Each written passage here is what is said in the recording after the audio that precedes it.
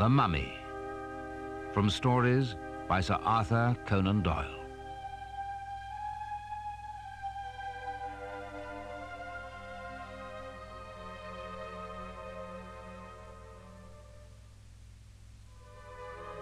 David Smith stirred uneasily in his bed, in the grip of a nightmare.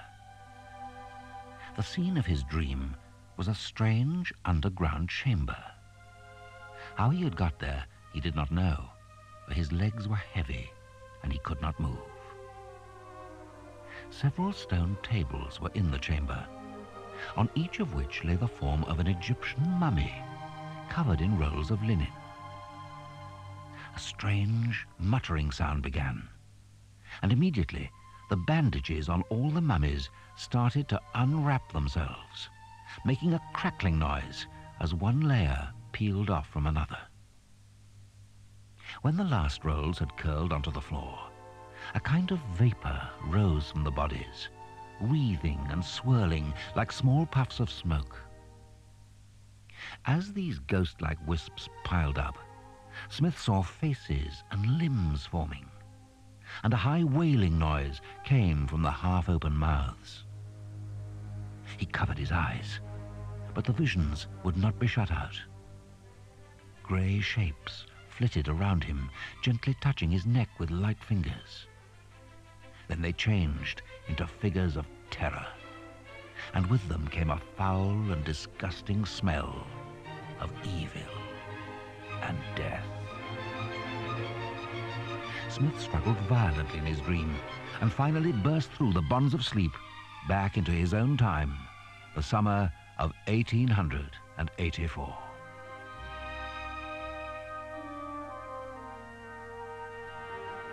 For some moments, he shook with fright, even though he was relieved to find himself in his own bed, in his own room, at Old College, Oxford. Before he had time to collect himself, a long, loud scream rang through the building. It was the cry of a man shaken beyond control. Smith got out of bed, his heart pounding.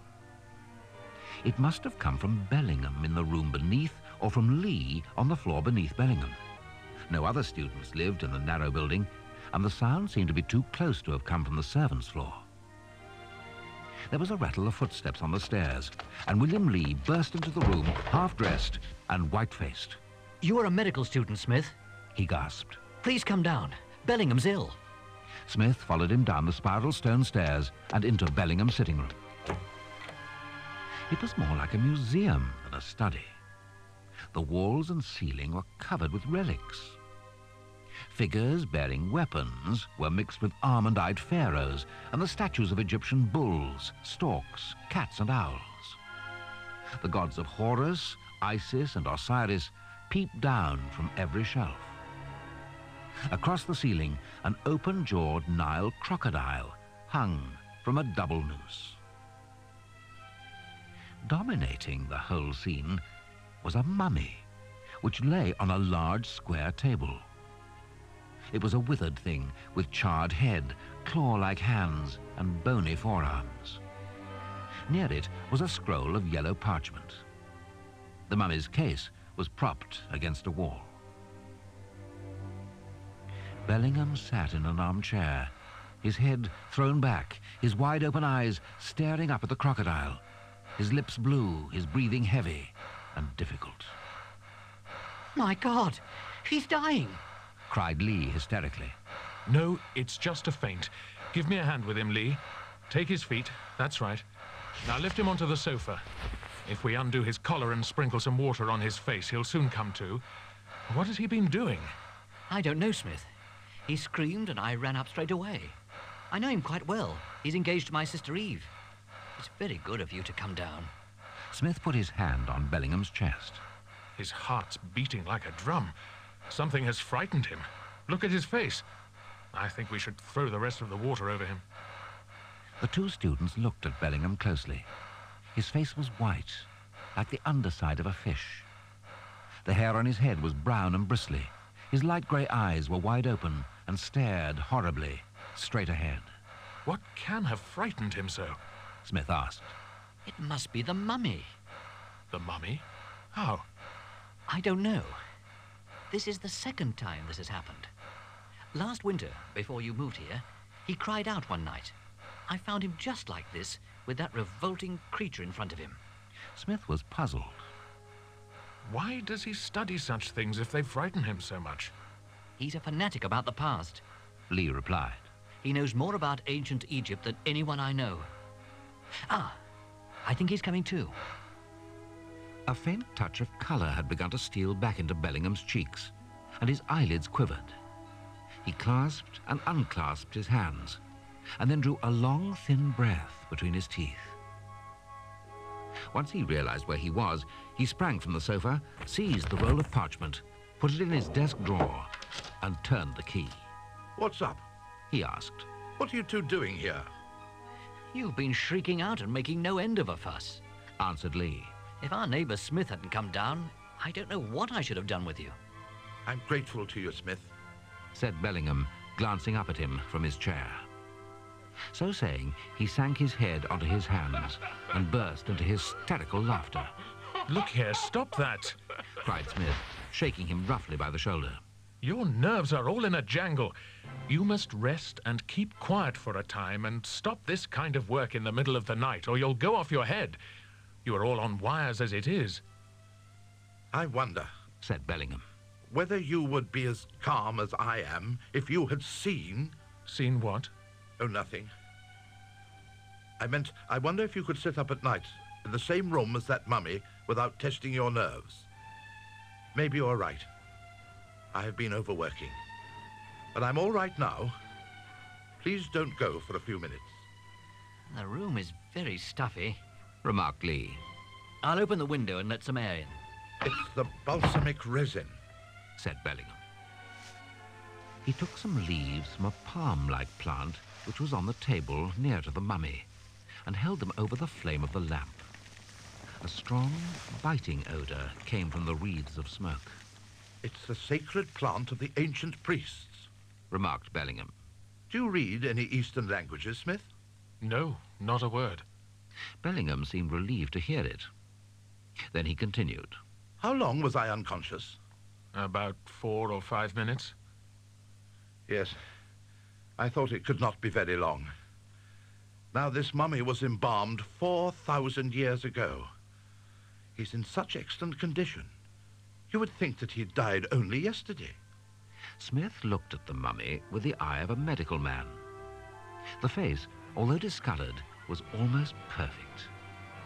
2 nut-like eyes were sunk into hollow sockets. The skin was very tight over the cheekbones, and coarse black hair fell over the ears.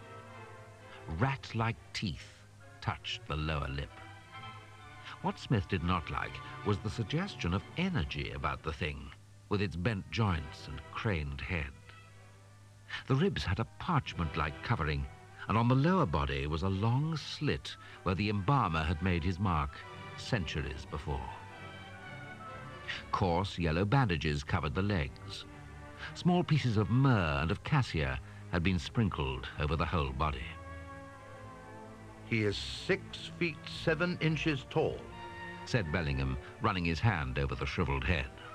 I don't know his name, so I call him Lot No.249, because that was his number in the auction sale when I bought him. Lee looked at the creature with disgust and shivered slightly. Bellingham also was affected, for his lower lip still trembled, his hand shook, and he seemed unable to take his eyes from the mummy. You're not going yet. He cried as Smith rose from his chair. Yes, I must. Replied Smith. You're all right now. If I were you, I should take up a study that puts less strain on the nervous system. I'm not usually like this. I've unwrapped bodies before. You fainted last time. Said Lee. Yes, so I did. Well, I must take a nerve tonic or something. I think I'll sleep on the sofa in your room, Lee, if you don't mind, just for tonight. Bellingham turned to Smith and shook his hand. Good night, Smith.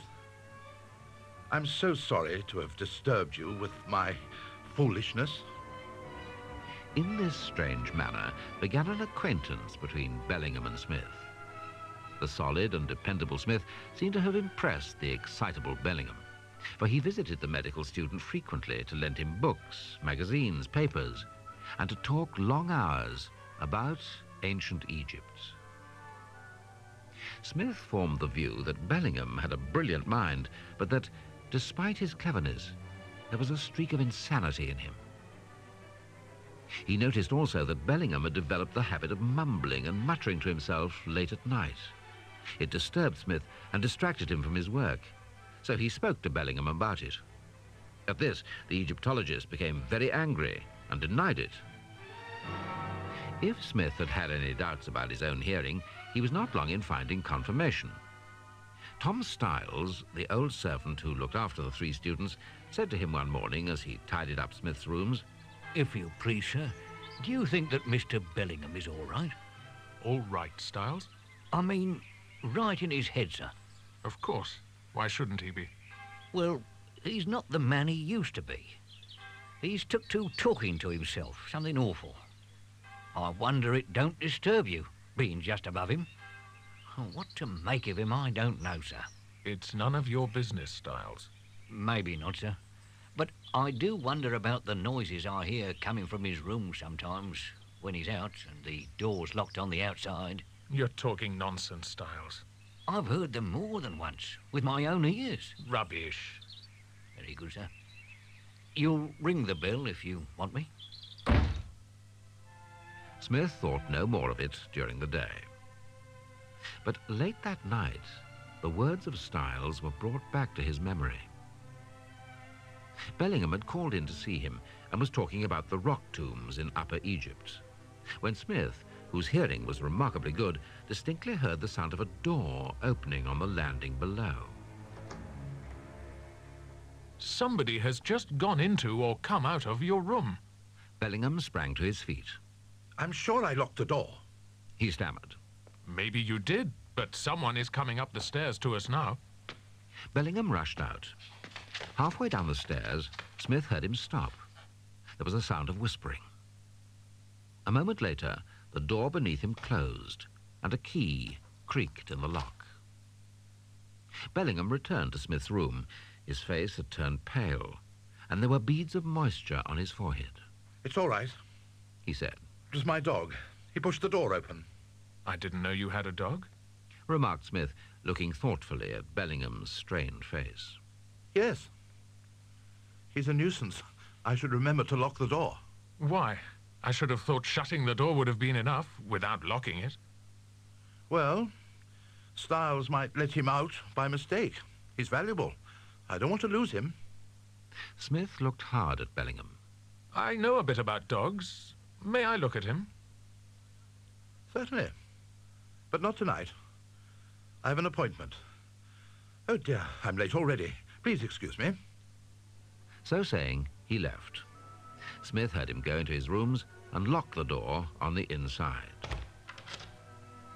He did not go out to an appointment.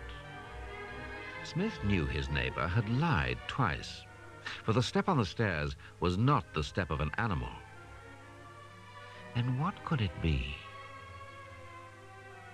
He settled down to work, but was soon interrupted again. This time, it was his close friend Hasty, another student. Still working, Smith. Do you know, if an earthquake came and destroyed Oxford, you would sit calmly in the ruins reading your books.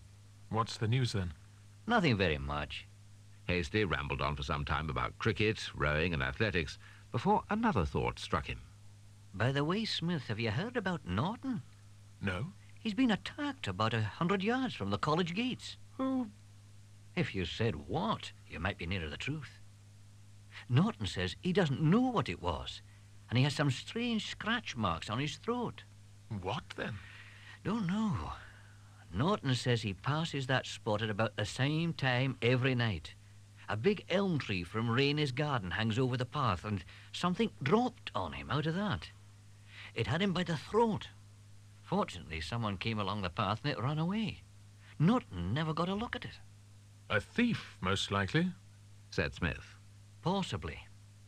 I see. Your delightful neighbour Bellingham will be pleased when he hears about it. He and Norton hate each other. They had a violent row last winter. From what I know of him, Bellingham is not the man to forget his little debts. When Hasty had gone, Smith could not settle down to work. The strange events of the day and the attack on Norton filled his mind.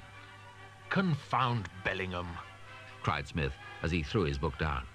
He has ruined my night's reading, and that's reason enough to keep clear of him in future.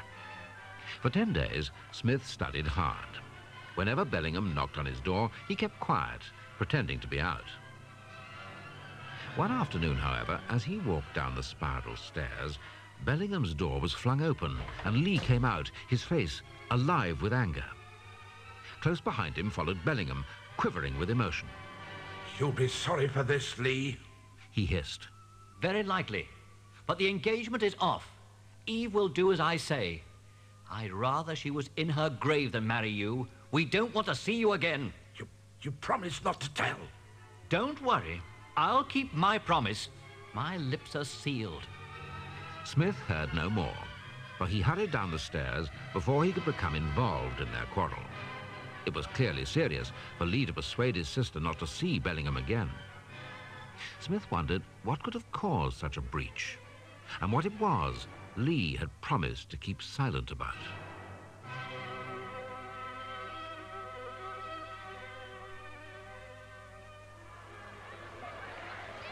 Soon he reached the river and spent the whole afternoon watching the races. Hasty, a superb oarsman, won the final of the sculls by a clear length. As Smith prepared to return to his rooms, he felt a touch on his shoulder. It was Lee. I want to speak to you about something important, Smith. I've left my college rooms and moved into that cottage over there by the river. If I were you, I should get away from Bellingham and live somewhere else. Why? I can't give a reason, Replied Lee. as I've made a promise to be silent. All I will say is that Bellingham is not a safe man to live near. What do you mean? I can't say. We had a violent row today. You must have noticed when you were passing. I guessed something was wrong. Since that night he fainted, I've had doubts about him, and today he told me things that frightened me. Thank God I found out before he married Eve. I'm sorry, Lee, but unless you give me good reason, I've no intention of moving from where I'm very comfortable. I'm not afraid of Bellingham or any other man. Very well. I can only warn you. With that, they parted, and Smith returned to his lodgings. About 8 o'clock that evening, he decided to take a walk. On his way out, he noticed a book that Bellingham had lent him. He felt guilty that he had not returned it, so he picked it up and walked downstairs. There was no answer when he tapped on Bellingham's door, which was unlocked. Pleased to have avoided a meeting, Smith stepped into the room and placed the book upon the table. The lamp was turned low, but the details of the room were clear. It was all much as he had seen it before: the animal-headed gods, the hanging crocodile, and the table littered with scrolls and dried plant leaves. The mummy case stood upright against the wall, but the mummy itself was missing. Smith felt that he had done Bellingham an injustice, for if he had something to hide, he would hardly have left his door unlocked for anyone to enter. It was pitch black on the spiral staircase. Smith was slowly making his way down its irregular steps when he became aware that something had passed by him in the darkness. There was a faint sound, a whiff of air, and a light brushing of his elbow, but so slight that he could scarcely be certain of it. He stopped and listened. The wind was rustling among the ivy outside, and he could hear nothing else. Is that you, Styles? He shouted. There was no answer. Smith continued down the stairs.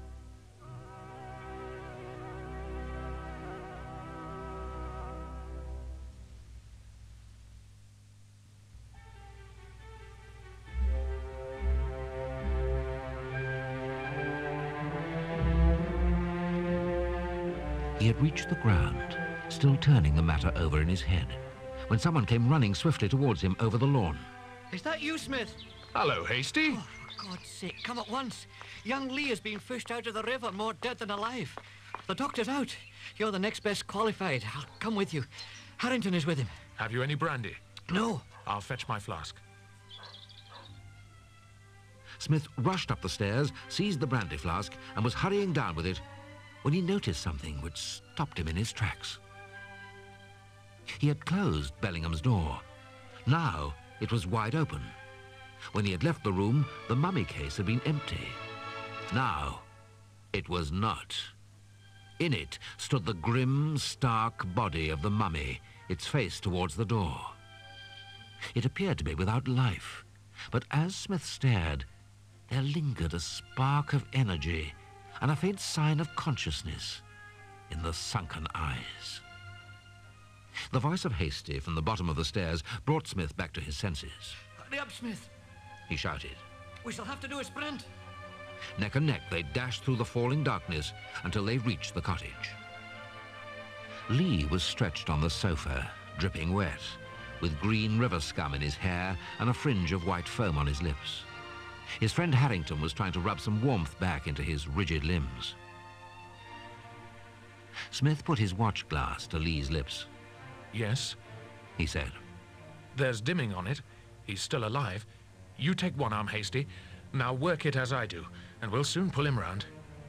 For 10 minutes they worked in silence, inflating and depressing the chest of the unconscious man. At the end of that time, a shiver ran through Lee's body. His lips trembled, and he opened his eyes. The other 3 students burst into a cheer. Wake up, old chap, said Harrington. You've frightened us enough. Give him some brandy first and then let him tell us what happened, said Hasty. We were both reading in here, explained Harrington. After a while, he went out for a stroll. Shortly afterwards, I heard a scream and a splash. By the time I'd pulled him out, all life seemed to have gone. The doctor was out and I had to get help. Luckily, I bumped into you, Hasty, or I don't know what I would have done. Lee raised himself on his hands. What happened? He asked. Ah, yes. I remember now. The water. A look of fear came into his eyes. How did you fall in? I didn't fall in. But Harrington found you in the river. After some moments, Lee said slowly, I was thrown in. Something picked me up from behind as I was standing on the riverbank and hurled me in. I heard nothing and I saw nothing, but I know what it was. So do I, whispered Smith.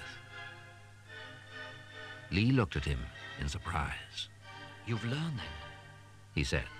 Well, if you remember, I did warn you. Yes, you did. And I think now I shall take that advice. What the devil are you 2 on about? Growled Hasty.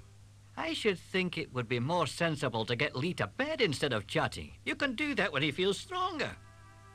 On the way back to college, Smith was silent as he ran through his mind the incidents of the evening. The absence of the mummy from its case, the something that had passed him on the stair, the reappearance of the mummy in its case, and the attack on Lee, so similar to the outrage on Norton. Both were men against whom Bellingham had a grudge. Smith did not speak to Hasty about his suspicions. Hasty would have said that Smith's eyes had deceived him and the mummy had been there all the time. He would have said that Lee had fallen into the river by accident and the noise on the stair had been a gust of wind. Had the positions been reversed, Smith knew he would have said much the same to Hasty. Yet he knew that Bellingham was an evil man with murder in his heart. And he was using a weapon such as no one had used before. As they parted, Hasty said roughly, You are friendly tonight, no mistake. Hardly a word spoken since we left Lee. Good night to you. Smith crossed the lawn and then made his way up the stairs. As he reached the first landing, Bellingham's door opened. Good evening. He said politely. Won't you come in? No. replied Smith angrily. Oh, still as busy as ever studying? I wanted to ask you about young Lee. I've heard he's had an accident. Although his face was serious, his tone was mocking. Yes, Snapped Smith. but you'll be sorry to hear he is out of danger. Your plan didn't work this time. I know all about you now. Bellingham took a step back and half closed his door. What do you mean? I've had nothing to do with it. I mean that you and that bag of bones behind you worked it out between you. I'm telling you, Bellingham, if anyone connected with you meets his death, I'll have you up for it. And if they don't hang you, it won't be my fault. You're mad. Retorted Bellingham coolly. With that, he slammed his door, and Smith went into his own room in a bad temper. He sat reading for some time to calm himself. At last, he undressed, got into bed, turned out the lamp, and fell asleep.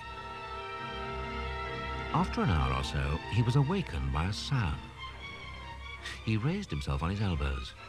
A clock ticked in the corner. A dog barked in the distance. A cab rattled by in a nearby street. Out of the darkness, he heard steady breathing. Something was in the room with him. It was making its way along the line of the wall towards his bed. Smith couldn't move. His feet were like ice. His hands tingled, and a cold sweat oozed from his face and back. Two eyes glimmered at him in the dark. The silence was intense. Smith knew he was alone with a thing from a dead civilization. Its head was close. He could see straight into its eyes. Claw-like fingers scratched the bedpost as it felt the Smith's face. The stale breath from the thing turned Smith's stomach. He crouched, ready to spring. Smith sensed that the next moments were going to decide his fate. His fingers seemed locked, his muscles cramped, and his strength gone. But he gathered his courage and screamed out in terror. Almost immediately, there was a loud crash, and then the heavy door of his room shut to with a noise which shook the old building in its fury. With trembling fingers, Smith lit his lamp. The scream must have been heard on the servants' floor, for Styles rushed up the stairs and ran panting into Smith's room. Did you see anything on the stairs, Styles? Asked the student in a weak voice. No, sir. I heard you shout, saw your lamp, and I came up straight away. Gasped Styles. Did you hear anything on the stairs, then? No, sir. Something came into my bedroom to attack me. I'll go and check with Mr. Bellingham. As he waited, recovering his strength, Smith heard the knocks on Bellingham's door, and later, the returning footsteps of Styles. I can hear noises in there, but I can't wake him. If I were you, I should go back to bed, Mr. Smith, and get some rest. You have had a bad dream, that's all. Smith locked and bolted the door, but he did not go back to sleep. He sat in an armchair, staring at the window, waiting for the dawn. Next morning, Smith saw nothing of Bellingham. Harrington came, however, to say that Lee was making good progress and had almost recovered. All day, Smith kept to his books. But as evening approached, he felt that a walk in the country to visit his friend Dr. Peterson would do him more good than the strained atmosphere of his lodgings. Smith stepped out briskly, breathing the fresh country air into his lungs. The college was on the edge of town, and soon he was tramping the lonely lane that led to Dr. Peterson's house. The moonlight turned the hedges and trees to silver. No one else was about. He reached the iron gate which opened into the long gravel drive up to the house. The cosy light from its windows glimmered through the trees. As Smith put his hand on the iron latch of the gate, he glanced back along the road. Something was coming swiftly down it. The thing moved in the shadow of the hedge. As it closed on him, Smith saw a thin neck and two eyes that would ever haunt his dreams. With a cry of terror, he turned and ran for his life up the gravel drive. He heard the gate open and clang to, then a swift patter of feet behind him. Wildly, he rushed through the night. As he looked back in terror over his shoulder, he saw the horror racing up to him with blazing eyes and bony arm outstretched. Nearer it came, making a hoarse, gurgling noise in its throat. Smith flung himself at the door, opened it, bolted it behind him, and fell in a half-faint on the hall floor. What on earth is the matter, Smith? Exclaimed the doctor from the door of his study. Please, some brandy first. Are you all right? Said the doctor, as Smith drank the brandy at one gulp. You're as white as a ghost. May I sleep here tonight, Peterson? I dare not face that road again in the dark. Of course. Now, come into my study and tell me what is the matter. Smith did so. He told of the events in their order, from the night that Lee had called him to attend Bellingham up to the last attempt on his own life. When Smith had finished, Dr. Peterson sat silent for some time, puffing at his pipe. At last he said, I've never heard such a thing in my life. Never. If they are the true facts of the matter, I should like to hear what you make of them. I think, said Smith quietly, that Bellingham found out from his Eastern studies how to bring a mummy, or possibly only this mummy, to life, if only for a short time. Then the idea came to him to use it for his own ends. You mean the attacks on Norton, Lee, and yourself? Yes. All the people against whom he had a grudge. It is only by chance he has not 3 murders on his conscience. Come, Smith, old chap. You're taking it all too seriously. Your nerves are frayed from overstudy. Tonight you came here with your head full of Bellingham. Some tramp creeps after you, sees you run in fright, and chases you to rob you. Your imagination did the rest. No, no, it is not fancy. I admit you have cause for strong suspicions against Bellingham. But you have no hard evidence. If you take this to the police, they will laugh at you. I know. replied the student in grim fashion. That's why I mean to take care of the matter myself. I must do it for my own safety. Do what? First, I am going to write down a full statement of all that I have told you. Then I would like you to sign it as a witness and date it. The date is very important. Why? Because I may be arrested for what I am going to do, and you will have to produce this statement as evidence in my favor.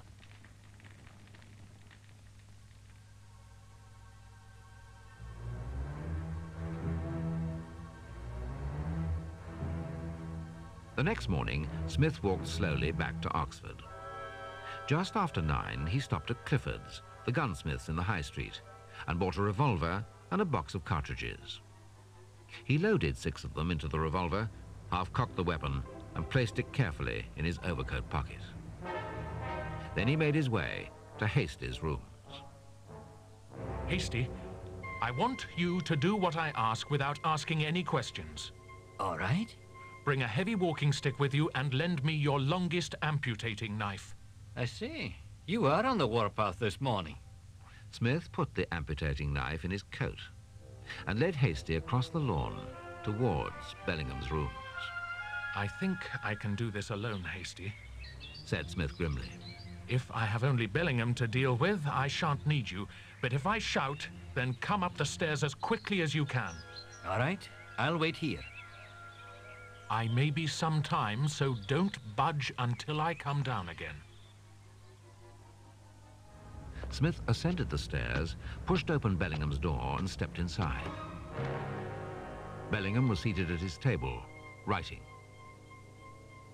Very deliberately, Smith crossed the room to the fireplace, struck a match, and lit the fire. Bellingham watched him with amazement and rage on his face. Just make yourself at home, Smith. Don't mind me. He gasped. Smith did not reply.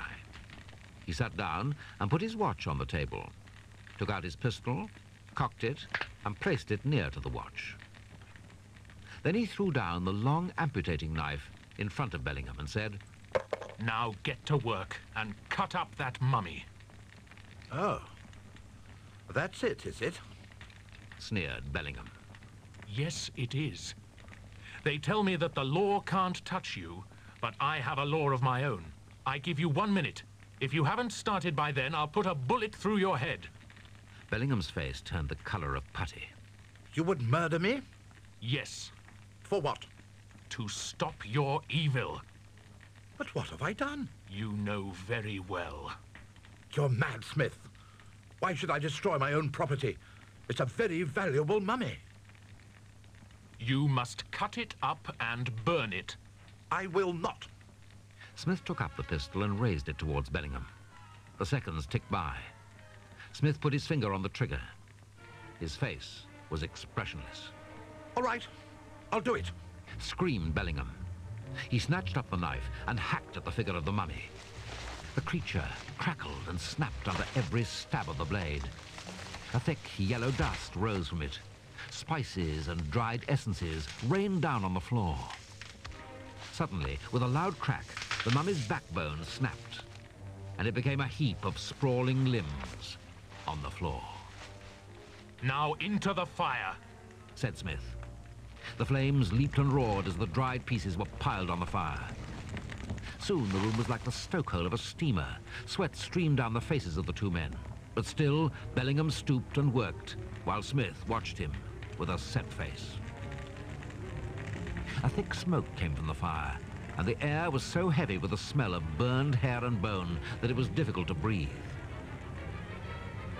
After about a quarter of an hour, Bellingham, with hate and fear in his eyes, turned to Smith and snarled, Perhaps that will satisfy you. No. I'm going to make a clean sweep of all your things. Put those leaves and plants on the fire. They may have something to do with it. What now? asked Bellingham, after they'd been added to the blaze. The roll of parchment with the writing on it. You had it the night you fainted. It's in that locked drawer, I think? No, no, Shouted Bellingham. not that. Please don't burn that. You don't know what you're doing. Open the drawer. Please, Smith. I'll teach you what's in it. I'll translate it for you. I'll share it with you. All right, then. But let me make a copy before you burn it. Smith stood up, turned the key in the drawer, took out the yellow curled roll of parchment, and threw it into the fire. Ah! Bellingham screamed and put his hand into the fire, but Smith gripped him by the collar, at the same time pressing the parchment into the flames with his heel until it caught light. Now, Master Bellingham, Said Smith, releasing him. I think I've stopped your little games. If I were you, I should leave this college. For if I suspect you have returned to your old tricks, I shall pay you another visit. Now I'm going back to my studies.